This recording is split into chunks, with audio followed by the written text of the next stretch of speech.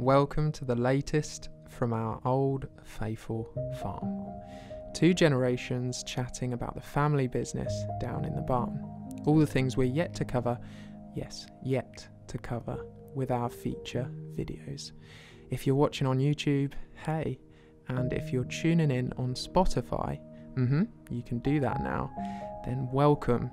This is an audible delight.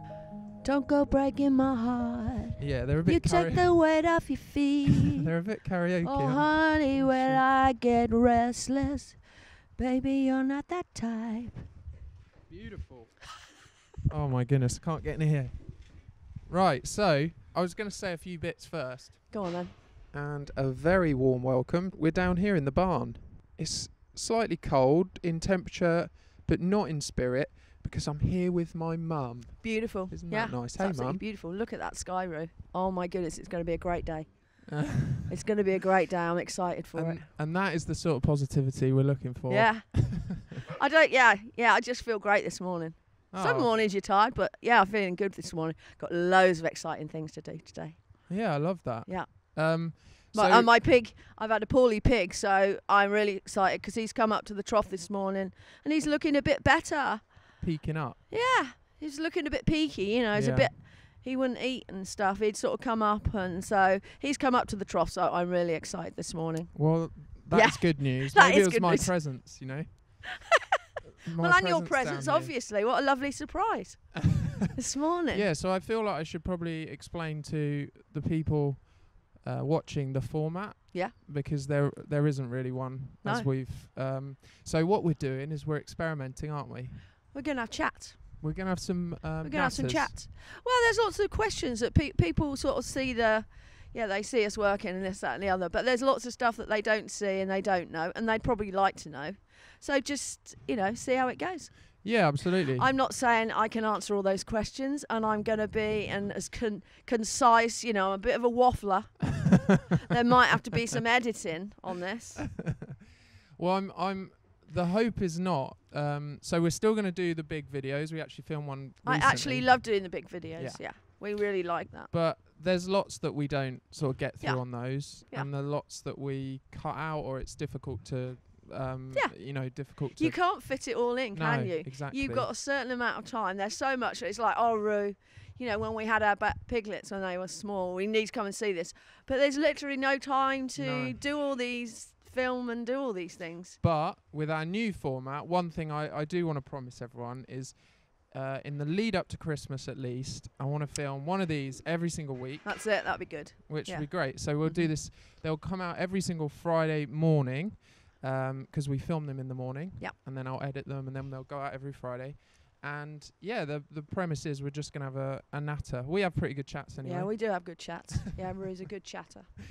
Yeah, he's a good chatter. Full of hot air. Yeah. Yeah, I won't say. Yeah.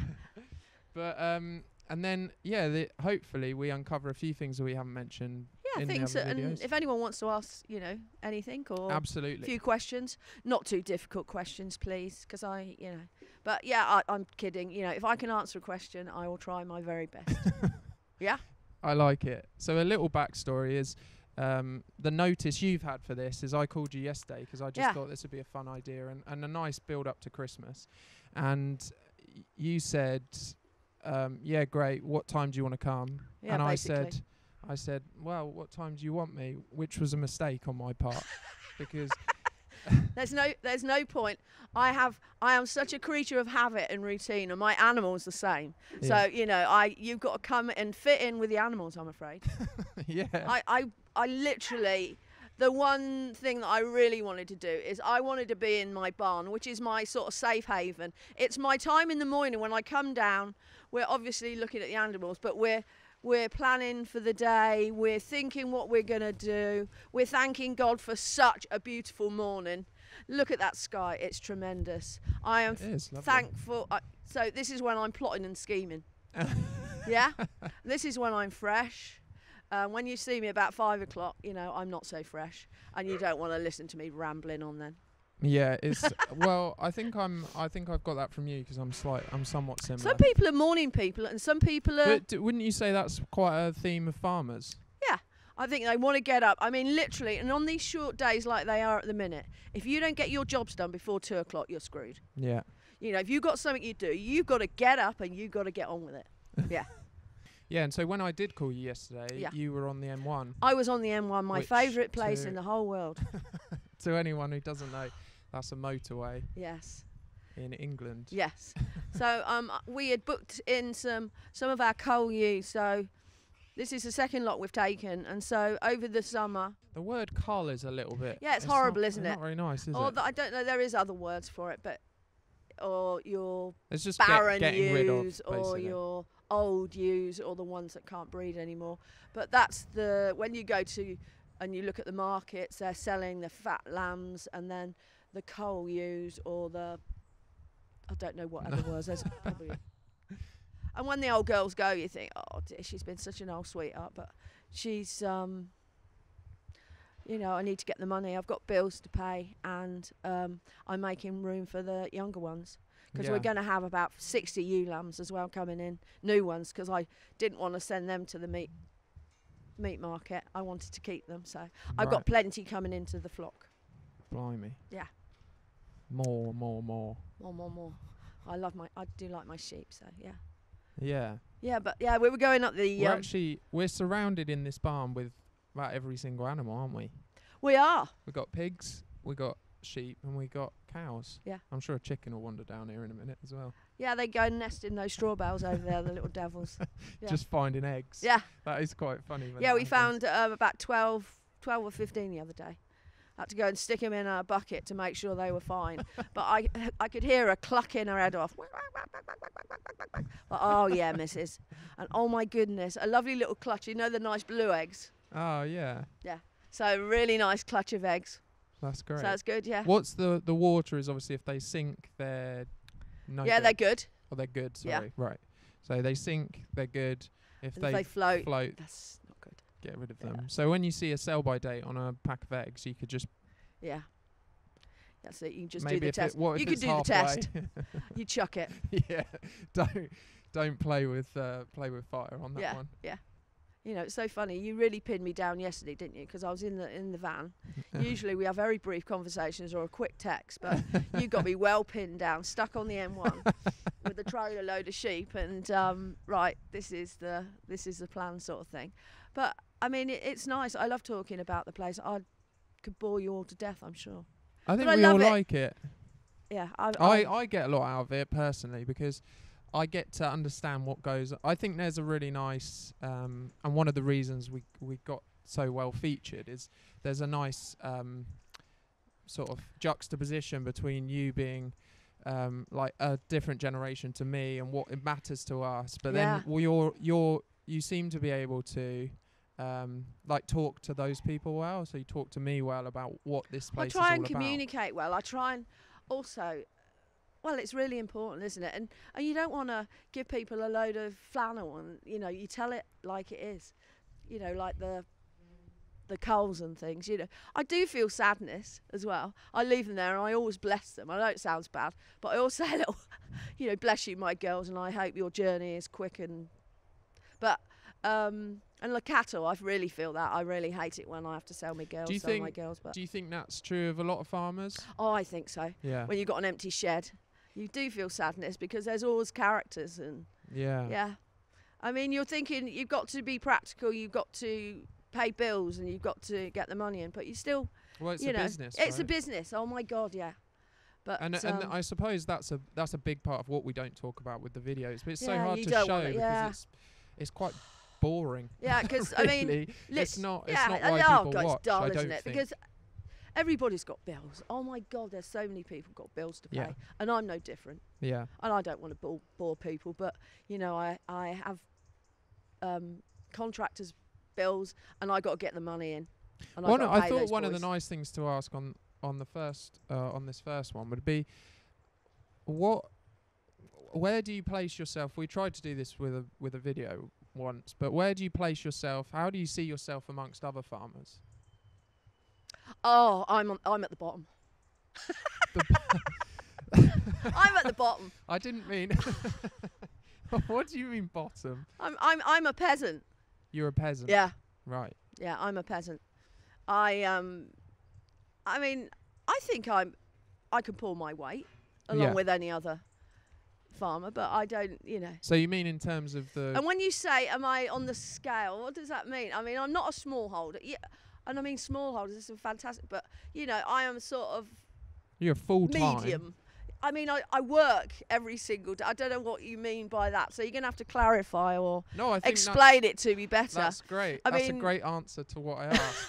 I'm at the bottom. There's Yeah. so many different... Oh, my goodness, yeah. I mean, I just... Farming gets brushed though. So you've got dairy farmers and then Oh, arable God, yeah. farmers and then arable farmers you're a and livestock then a lot farmer, which beef is, and sheep which is farmer, different. which is different as well. Yeah, Yeah. what that Well, means. I am a would you s- passionate farmer. I'm a Have you got... What are all the farms... Because I feel like growing up, most of the farms around us are like yours. And then there's some bigger ones. There's some massive farms around us. There's big dairy farms, isn't there? We've got the big dairy Yeah. farms. I'd say a medium. I mean, I don't know. We're a medium farm, medium to small farm. Yeah. I mean, but we're a lowland farm, so we've got about 150 acres, and so Lowland. well, you know, we're not in the hills. We're on the Okay, right. yeah. So I we didn't know. are Right. Cool. Lowland farm. yeah. You know, It's we quite a don't have a nice load term. of rough fells, and we don't have mountains and all that. So Oh, I see. Because some farmers have got a lot of acres, but they've got... It's Yeah, and they've got- unusable, some of it. yeah, and there's a lot of arable farms. We are just a small, and I would say we were a small livestock farm. Mm. Yeah, I would say that. So we're not. We're But then that would mean that most of the farms that I think about are all small. probably yeah. How many of those are in the UK? I mean, though? I was 'Cause just most- thinking. I'm just thinking of the farms around here. There's lots of 100, 200 acre farms. Yeah. Yeah, yeah. I'd say we're a nice little. It's good size for me, but yeah, we're a small Plenty farm. big enough. Yes, and to keep this place going, there's a list as long as your arm of the stuff that I want to do and achieve, and I know. But, It's crazy. it's yeah, there's plenty for us to be going on with. But we're a small livestock farm, I would say that. Yeah. That's so interesting because there's still a lot produced here. You know. Oh God, yeah, we sell lots of lambs and cattle, store cattle. We've just sold I don't know, 20 odd this time, and some fat ones as well. And there'll be some coal cows going. Lambs we've sold over 200 lambs, fat lambs. Wow. And I was going to sell some ewe lambs, but I've kept them. Don't tell Dad. But Oh dear. That'll be a running theme of mum keeping animals that. but maybe- no, I've done quite well for me, because usually I've got loads and loads of fat lambs, haven't I? Yeah. And we're feeding fat lambs and trying to keep them out of the mud. But the trade was so good, and it's like, we need lambs, right? Okay then. Why was the trade good then? Do you think? Have no idea, because everybody keeps saying that it's going to go, with Brexit and Yeah. this all going through and on, and they're all talking about it now. But it was like, the trade's good, so we've got the lambs, so we're going to sell them. And the lamb's done this year, and I think if you talk to quite a few people, the lamb's done so well. Yeah. They really, I didn't probably have the quantity, but they were really good, strong lambs. I've said to you before, it just doesn't seem like, especially growing up, But at there's our nothing worse- generation, yeah. we don't value lamb very much. It doesn't seem to be something that I No. think my friends eat a lot, but that doesn't mean that it's not. Look, we've got a little farm shop here, only Yeah. a small one, and oh my goodness, when you say half a lamb to someone, they go into spasms. They think it's going to fill the chest freezer. You've got a leg, a shoulder, and a few chops in the middle. There's nothing, Yeah. they get, and it's a lot cheaper buying it, if you Yeah. have half of one. But a Does lot the of people, price vary? The market price, going back to that, does that vary from? yeah, sometimes it's some year. Every year it's different, Roo. Oh my goodness. Some years it's like, oh my goodness, I refuse. I know I'm stupid, but I just can't. I work really hard getting the lambs to how I want them, and some they have to be fed, obviously, and you have to move them from pasture to pasture. You have to keep them alive. And the thought of me then dragging them to market and someone giving me 60, 70 quid for a lamb, it's like, get lost. Yeah. That's why the live market is important to me. I can say, I'm sorry. I don't do it very often, but I am sorry you are not having it at that. And then, does it go through to the consumer? No, it does not. No. It's ridiculous. And the price, yeah. I mean, I work really hard and I want a fair price for my animals. And that's not too much to ask. And who needs the lamb? Is that Tesco buying it? We export Or, a lot of lamb Morrison's roe or to France and the You continent. export it? Yeah. Not dead, they do the processes and then they go across on the chiller lorries. Does France not have its own lambs? Not enough, obviously, because they buy shed loads of ours. But really? Wow. Yeah. And then we've got New Zealand lamb, though. Yeah, but New Zealand lamb is for a lot of the girls in the supermarkets that like the smaller cuts. Right. And so, okay, then, if you have a leg of our lamb, that could cost you 30 quid easily, probably. Right. But if they've got, okay, then say it's an adult and 2 children, that you could probably get a New Zealand lamb for about 7 or 8 quid or something. I don't really know. I don't look at New Zealand lamb. Yeah. But I think people are... Do farmers not then... So you can't just cut a joint... You can't really cut a joint, can No, you? you can cut a leg. What I tend to do now is if we do, like, for our own use, I cut the legs in half. But, I mean, old-fashioned... And people still like it. Have a leg of lamb, like the farming families, and they have it, and they make it last they have it for a couple of days. They have it on a Sunday, and then quite often, if we have a big joint on the Monday, Yeah. you got some more gravy left over. I'm You got all in on that. Just veg, cooking once and off you go. eating twice. That's always good. and then you'd perhaps have, and I think people are going more towards, we're going to have a nice roast on Sunday. Yeah. We'll have the leftovers Monday and we'll mince them or do whatever. Well, I've spoken to Gran. That's how... Yeah, she oh my used to- goodness. And then years and years ago when my mum talks about it, Roo, she, Granny, I mean, literally, the joint would last 3 days. Yeah. So imagine that. But that's how people have got to, people want nice meat and they want to buy it from a local farm. You have something nice and then you have a couple of veggie days, don't you? And you just enjoy it. Treat yourself and Yeah, it's for absolutely. special occasions, Well, that's how meat used to be eaten, but it's not really how it's eaten now, is it? which is fantastic. Right. Well, that concludes... Is this the first? I hope I haven't bored everybody to death. And it's so lovely to speak to you this morning. And you all have a really good day. Yeah? Yeah, that was nice.